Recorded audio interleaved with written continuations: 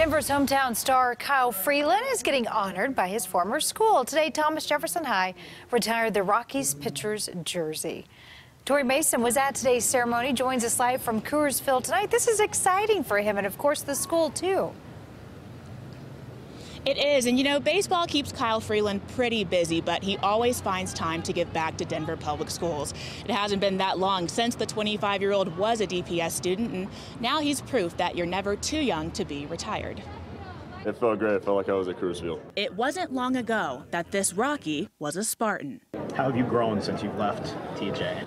Taller. At 6'3", Kyle Freeland is easy to look up to. But if you look a little higher, number 21, you'll understand why. I never thought I'd be in this position with my name hanging in this gymnasium. This early in my career, I didn't expect it.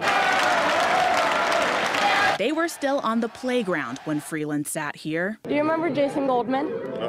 That's my brother. But moments like this make them all one class. It's a part of history, a part of TJ, so it's a big deal. Maura skipped class to pose with the pitcher. Thank you so much, Kyle. I want to get a picture with Kyle Freeland. But there's a bigger picture he wants them all to take away. Hopefully I can show an image to them that, you know, whatever you want to do, you can go do it. It's something that, you know, I hope kids look up to. Now, Freeland's number 21 jersey hangs in the gymnasium next to Spartan alums Daniel Graham and Derek Martin. Coming up, we'll explain in sports why he won't be starting against the Nationals this week. We're live in Denver. Tori Mason covering Colorado First.